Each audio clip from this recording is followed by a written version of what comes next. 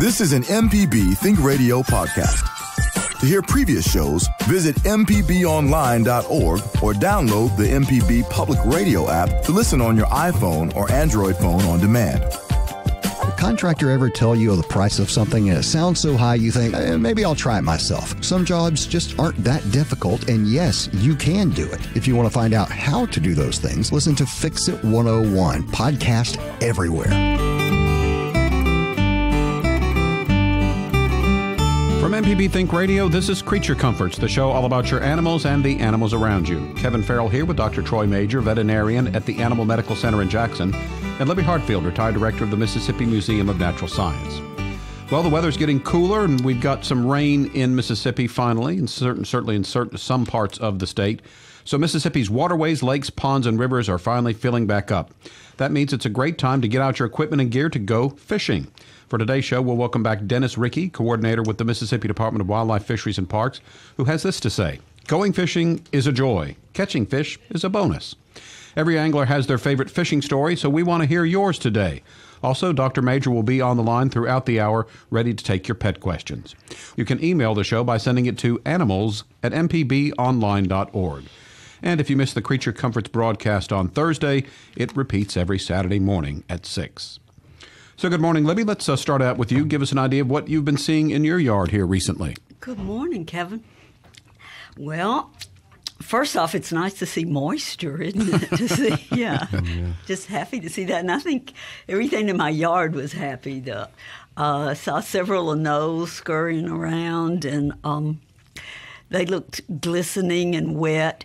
I've been watching woodpeckers this week, and I do think I've got several trees that are in the process of dying, a combination of that late freeze and now 2 months with no water, I think is really hard on my trees. But anyway, so I've been watching for yellow-bellied sapsuckers, and give us a call if you've already seen your yellow-bellied sapsuckers. Mine haven't seemed to have returned yet. I've got pileated woodpeckers and red-bellied woodpeckers and red-headed woodpeckers all going about their business, so that's been fun. And no lizards are around.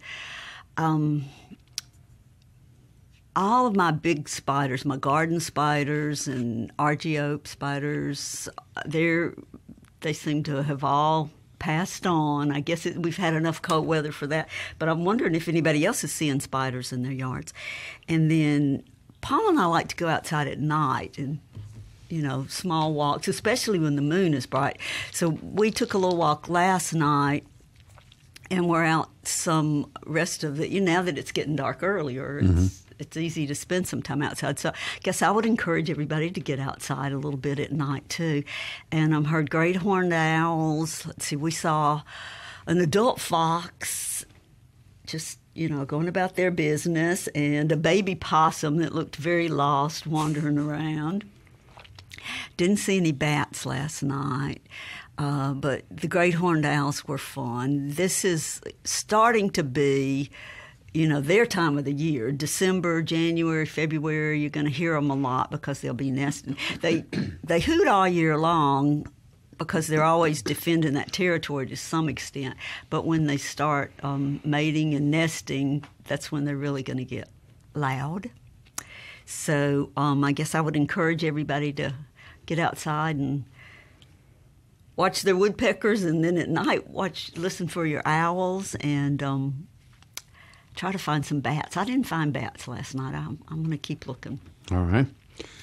This is Creature Comforts on MPB Think Radio. Joining us as he does each week from his clinic in Jackson, Dr. Troy Majure.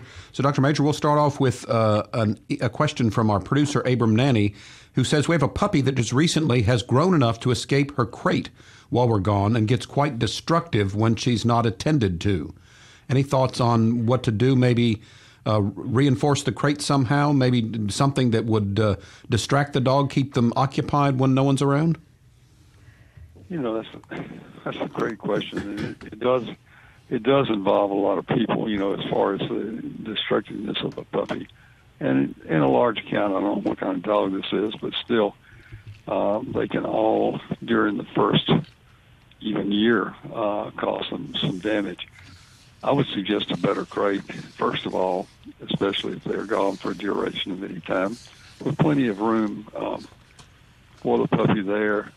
A few toys. I wouldn't overdo the toys.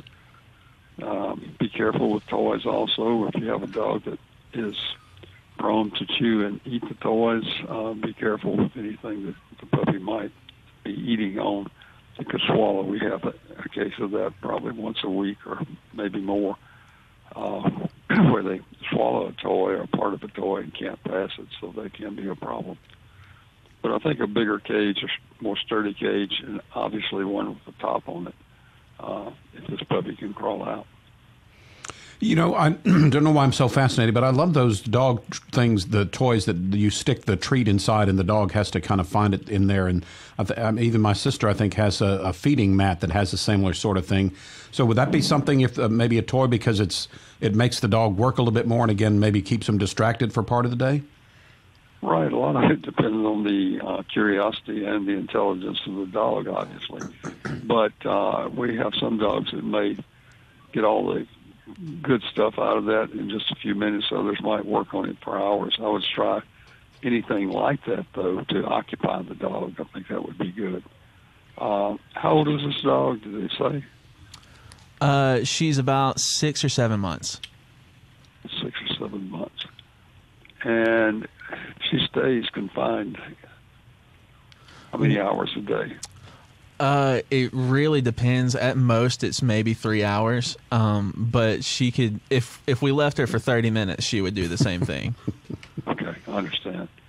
Well, frequency of getting out, going to the bathroom, occupying her a little bit, but I would suggest a better kennel right now, simply because she needs to understand that she cannot get out and tear up the house. She's too young to be trying any medication, I would think, for that. So it's a problem, but just be inventive and hang in there. And I like the idea of the toys that might occupy our time. And this is somewhat, maybe to the extreme, but it's, I guess, somewhat puppy behavior. And part of this, hopefully dog owners would expect that some of this behavior they grow out of? Absolutely. And that is a problem if they don't outgrow it. But most dogs, during the teething stage and the puppy stage, will literally chew on anything that they can find to chew on or tear up. So usually by the time most dogs reach 8 months to a year, they settle down and are not that destructive. And Abram, what kind of dog is this? She is a Great Pyrenees and English Mastiff mix. Okay. She's large for 6 or 7 months. She's a big girl. Not a small dog. Gosh, I don't know if that cross is. She's going to be a huge dog. I hope she has good joints and doesn't have any problem as she gets bigger in her motions. I'd say this. She does need to be in a place where she can't tear it up or get out. That is a challenge with the dog that's big. What does she weigh now? We just weighed her the other day. I think she was 65 pounds. Right, and she's 6 months old. So she's going to be a big dog. And in my experience, usually the Great Pyrenees and Mastiff, most of the Mastiff breeds are fairly non-destructive, but maybe the cross. But I think it's the puppy stage, really. I think that's what's going on. And just really find what you can to occupy her when you're not there. And she's okay when you're there, right? Yeah, she's the calmest dog that you could ever think of when we're there. But when we're gone, she freaks out. Well, of course, she's got separation anxiety, I think, is a big part of that. And I don't know if you can leave a TV running close to her, this sort of thing, something that might occupy her. Some dogs do watch TV, look at it, and just the music may be a help. I wouldn't put any radical movie station on, but just something that maybe occupy our time.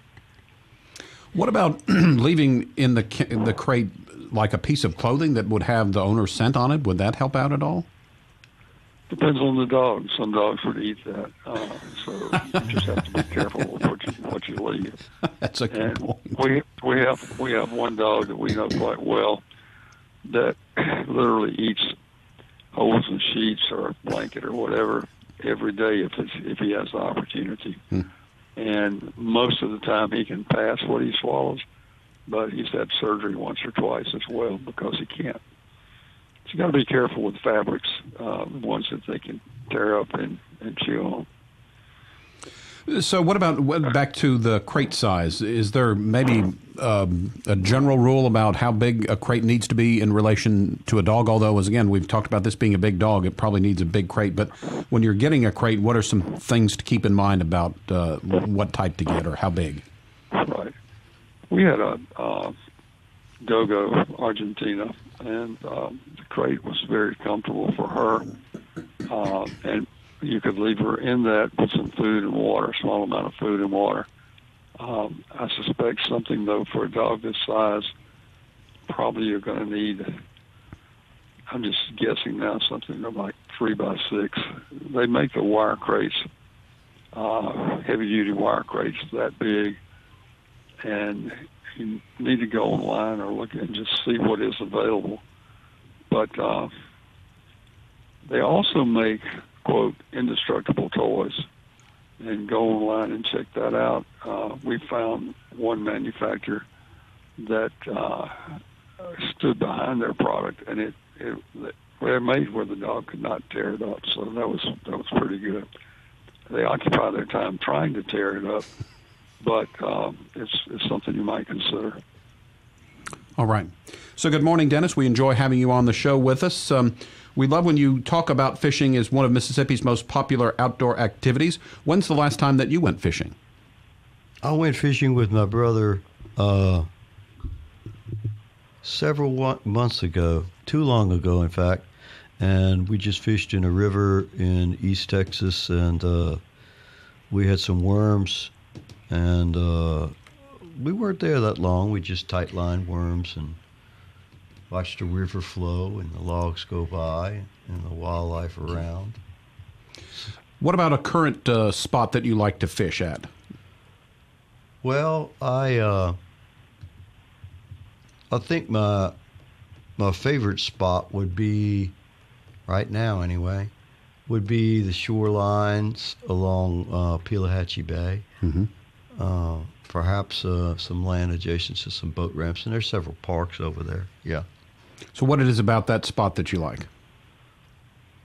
Well, it's like a lot of spots. One, it's peaceful, and I get to observe nature, and I get to observe the ripple of the water as it's affected by wind, and the changing sky.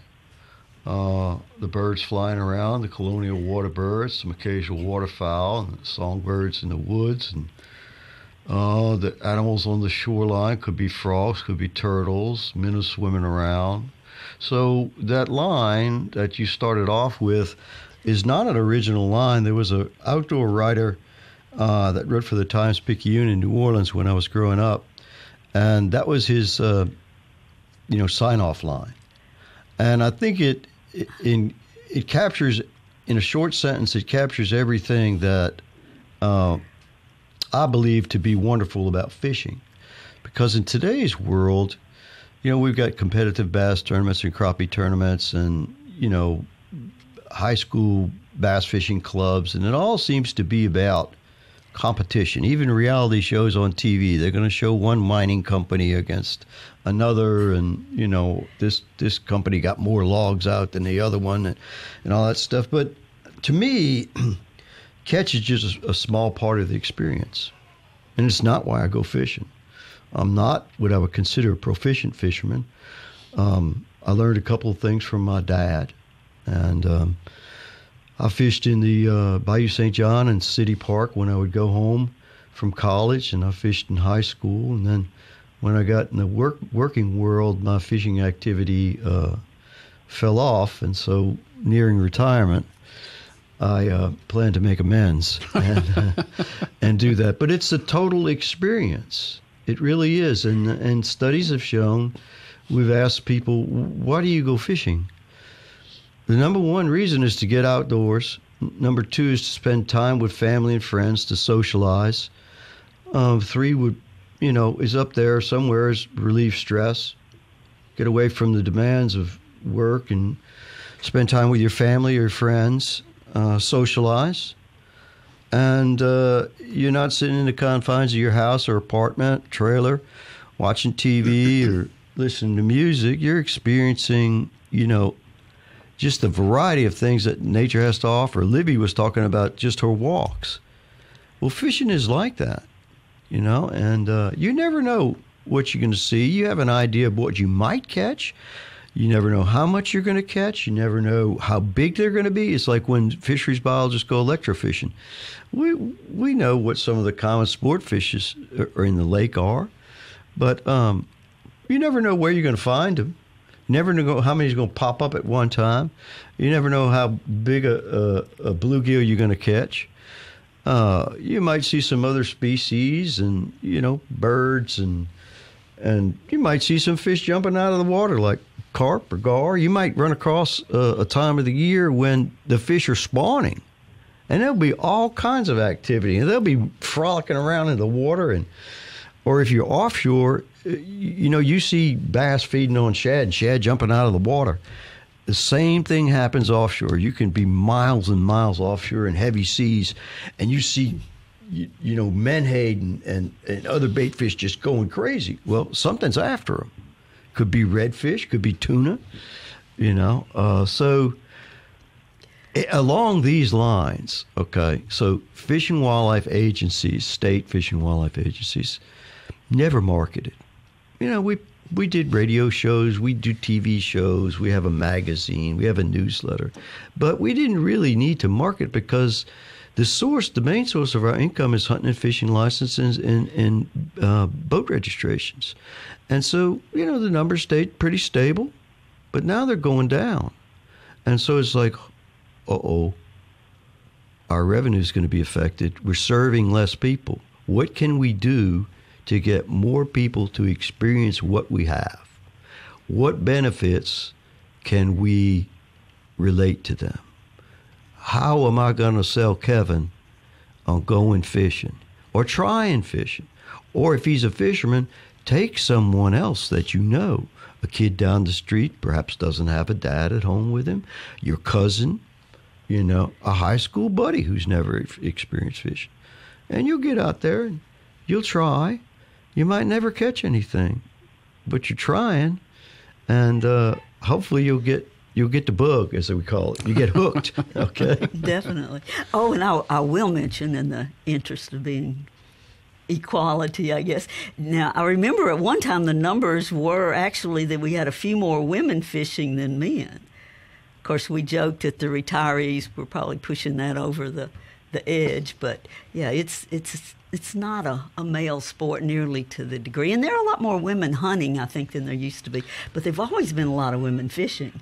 But it's a great excuse to get outdoors, hang up your apron or whatever when in the old days and get outdoors. And I think more and more for our family, that is the reason that we go fishing. It's the excuse to get outdoors. And so what Libby brought up, let's say you got a daughter at home, or you've got cousins that are female. Don't automatically say, well, they won't be interested in this. You never know. Mm-hmm. Just expose them to it and see. And some people, it's not going to be for them. But some people, if you never tasted chocolate ice cream, do you know if you're going to like it or not?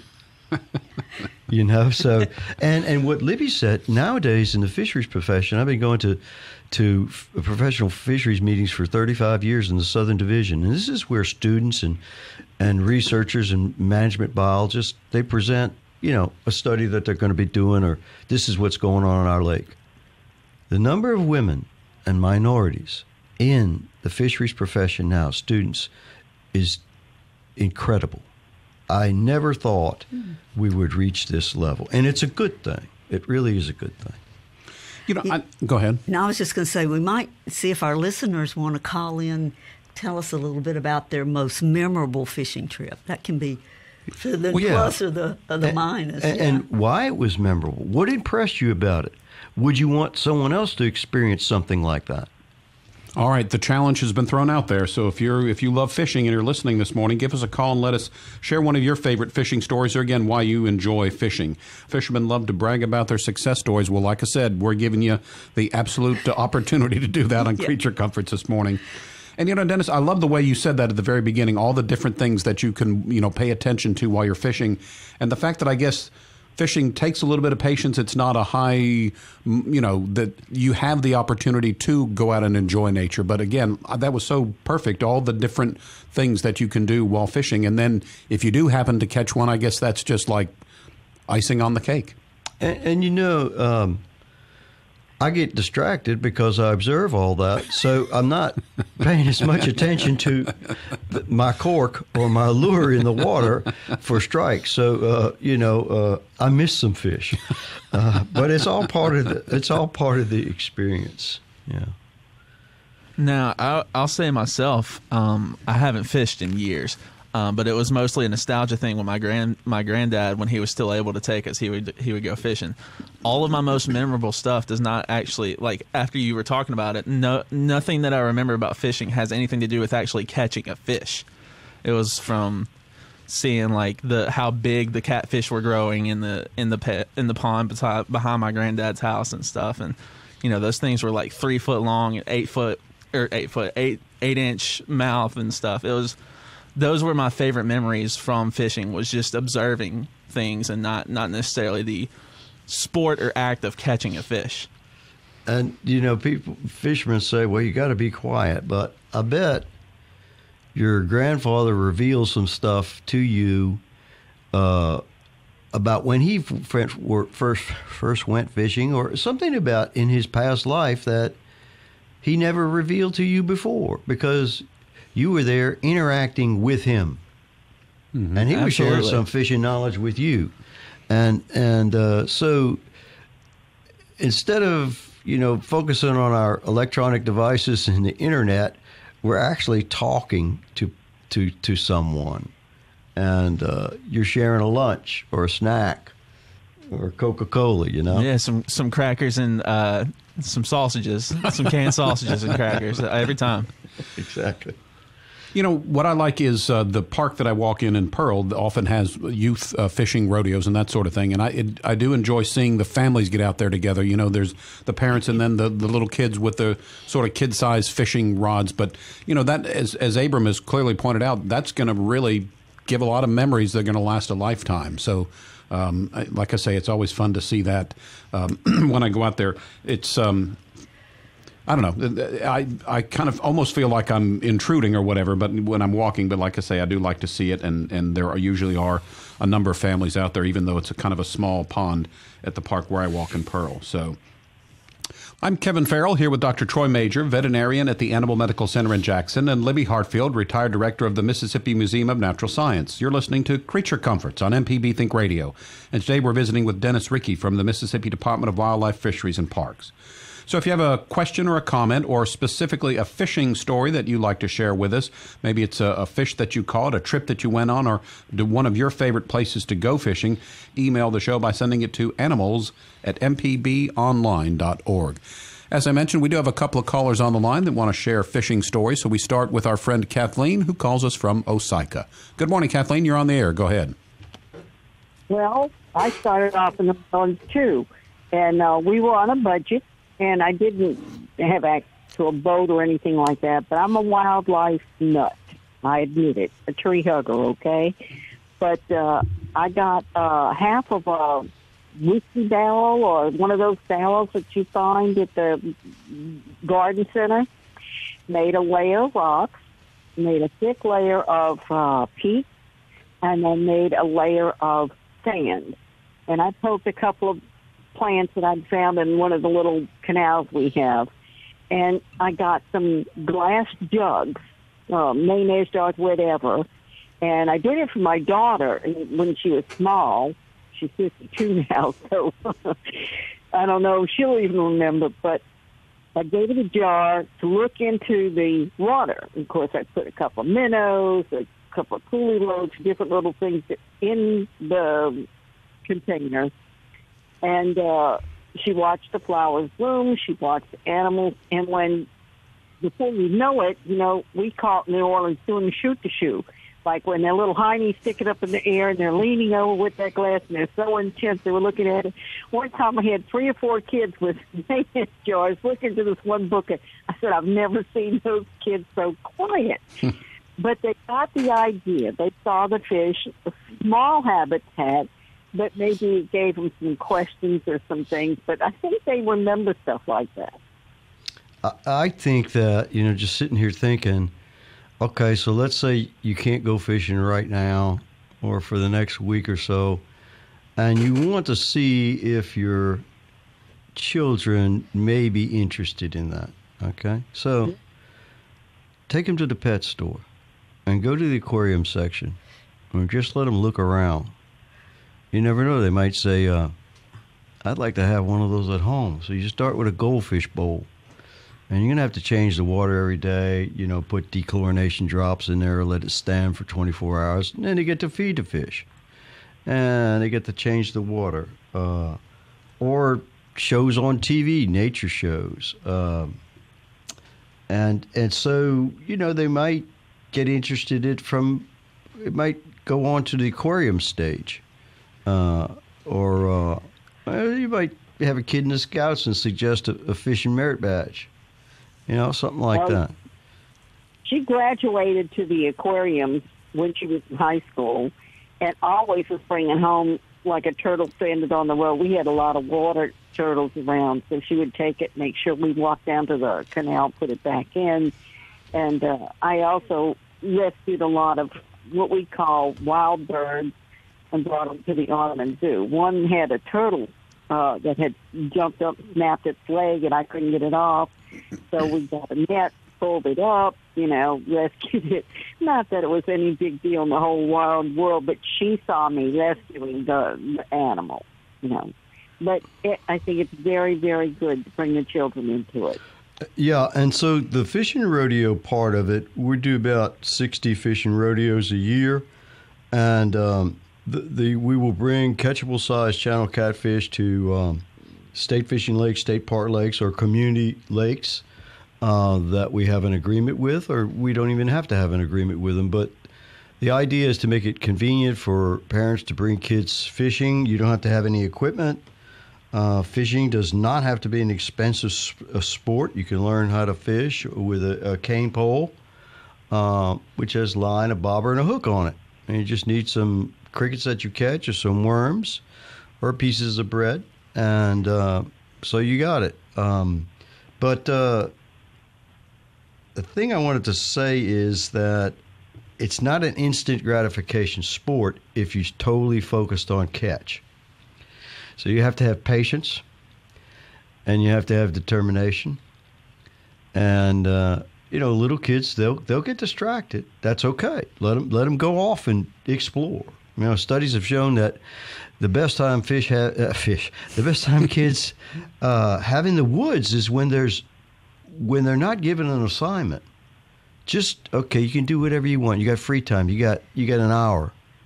Now, just go out and do whatever you want, and maybe I'll ask you a question when you come back. What'd you see? What'd you do? So that's just some things to think about. All right, Kathleen, thanks for the call. We've got another caller on the line. Now we're off to Jackson. Regina has a fishing story for us. Go ahead, Regina. You're on the air with us. Fishing now for me almost has become only a memory. Because when I remember when I was a kid, there's so many obstacles out here that reduce you from fishing. You have to almost own your own pond. You're not allowed to fish almost anywhere. You have to travel to have an experience. And your children can't walk down the street. And when I was young, you could just walk anywhere, any pond, on anybody's land you could fish on. But people don't allow you to do that anymore. And also, it's kind of unsafe for your child to be wandering around on their own. When I was young, my mother used to tell us, well, we come home before dark, and we'd be all over the neighborhood. And you could fish wherever you wanted to on the side of the road, the neighbor's pond. So a lot of these experiences have been taken away from us. And I guess a lot of those children, they don't have any choice but to sit around and look at their iPhones and whatever. A lot has been taken away from them. And everything is so manicured now. It was wild when I was coming up. Even, you had all the persimmons and fireflies and butterflies. And so a lot of our wonderful experiences have been reduced by the times that we live in. Even now as an adult, I can't go a lot of places because I don't own a pond. I have to drive to get there. And the nature around it has been reduced. So, I mean, not to complain, but I'm just saying times have changed. Maybe it's me, but I don't have a lot of access to water like I used to now that I got older. Well, Yeah. what you say is true, particularly in when it comes to oxbow lakes in the Mississippi River Delta region.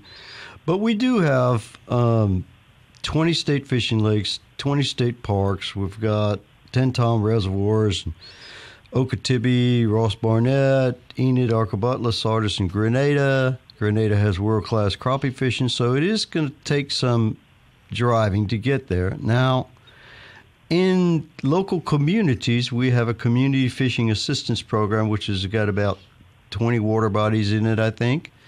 And it's in Oxford, South Jackson, Clarksdale, Hernando, Olive Branch, Hattiesburg, Carthage, Walnut Grove. I'm just naming cities.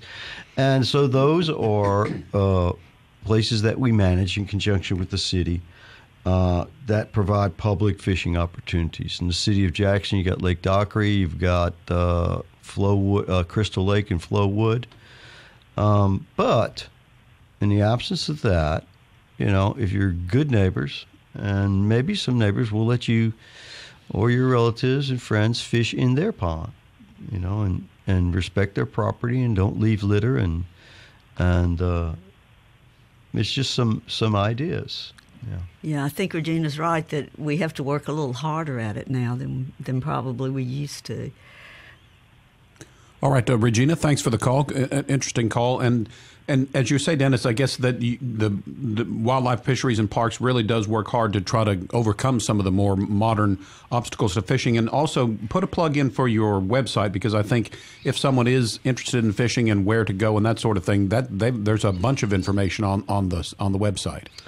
Yes, so the web address is www.M for Mississippi, D for department, W for wildlife, F for fish, P for parks.com.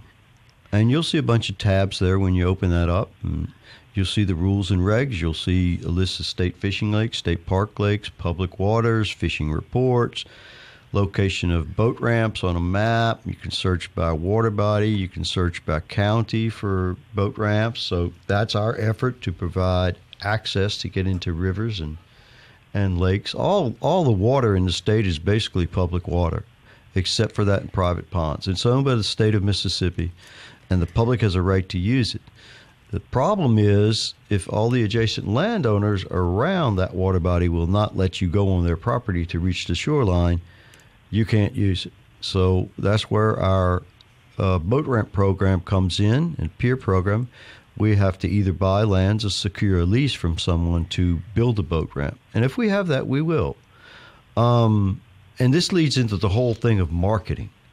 Right now, the Mississippi Department of Wildlife, Fisheries, and Parks has 13 people in marketing. We have a staff photographer. We have 3 graphic artists working on various brochures. They lay out the Outdoor Digest. They do the 6 times a year Mississippi Outdoors. We have social marketing people. So we have a marketing director. So you'll see in the coming months, you'll see an expanded website. that's hopefully easier to navigate for you with the priority information right on when you click on open at a page. And with the new licensing system, you take me, for example. They will know everything that I bought, every hunter edu course or boating education course I went to, a fishing rodeo, and they will be able to target marketing me. They'll know my age, they'll know where I live, and we will be able to send people emails about specific events coming up we think they may be interested in, reminders to renew your license, things like that. So it's really going to be a very expanded marketing effort. We were chatting, Libby, in the break about again, I know it's aquariums or aquaria, but I think it's both nowadays. I can't tell. But that's a way to introduce people to fishing and to get people more interested in what's under the water, I guess. Yeah, if you want to know what's going on under the water. I know the museum here in Jackson and the one on the coast, and most aquariums, public aquariums, have aquaria set up as a individual habitat. So you can, like, if this is a riverine environment, the Mississippi River, whatever, so you can go and get a good idea of what you would see if you're in that habitat.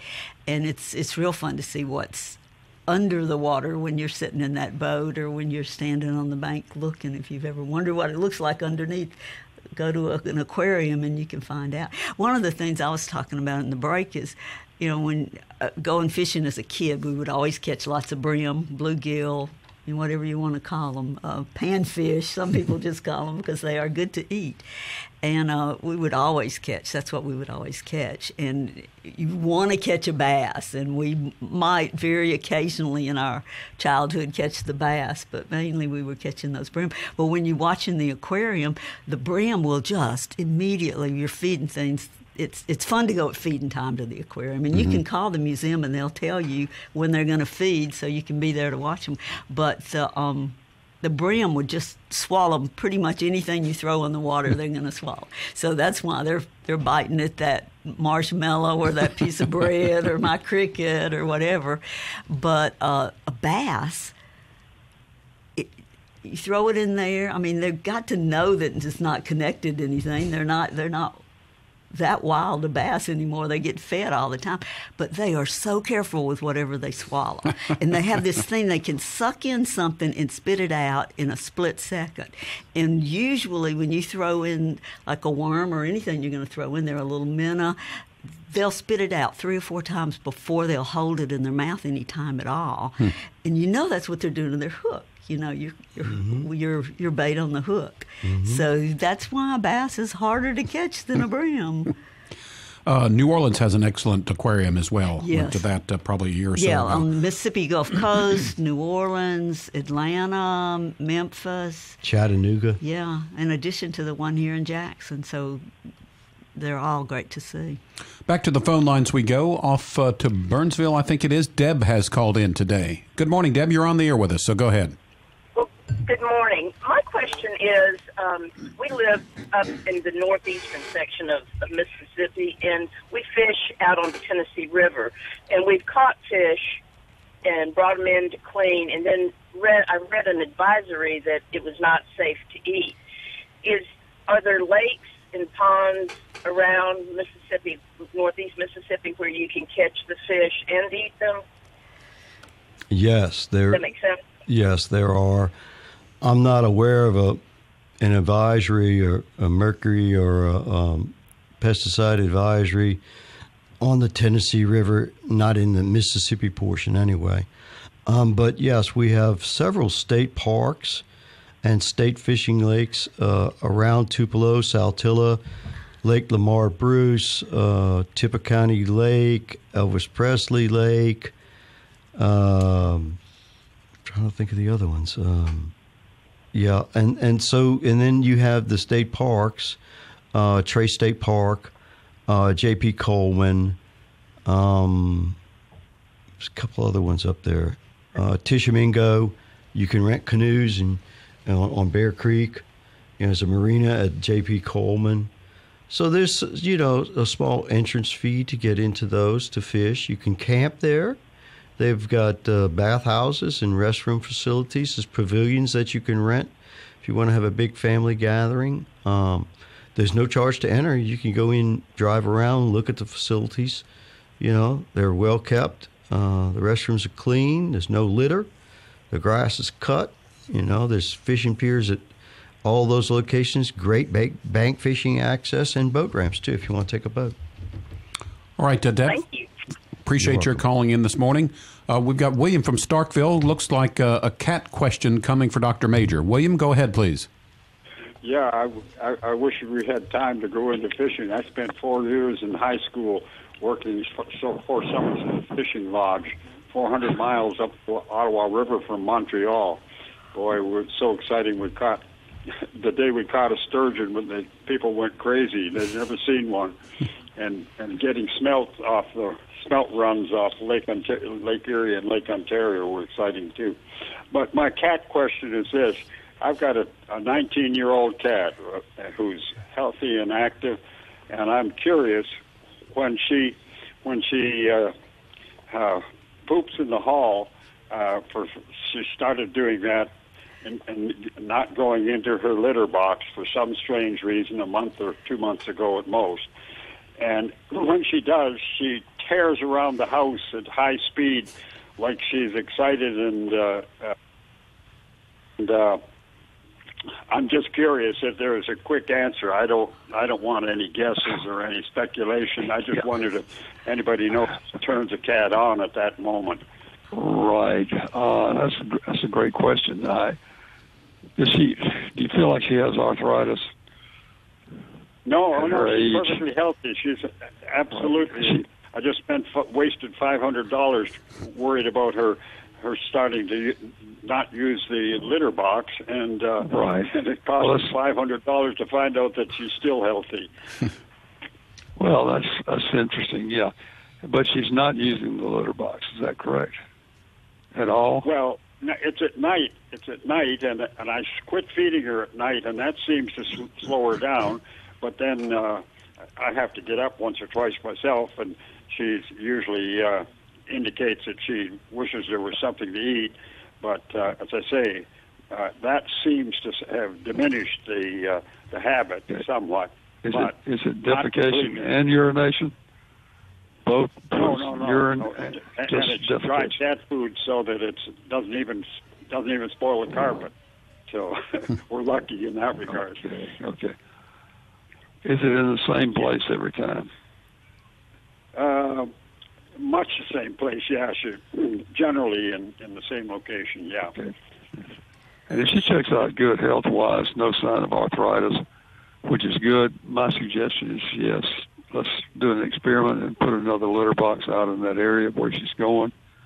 That might help. The fact that she has a burst of energy after having defecated still makes me wonder if there may be some arthritis going on, which at 20 years old, I would suspect there is some. That's quite an old cat. It sounds like you've taken great care of her.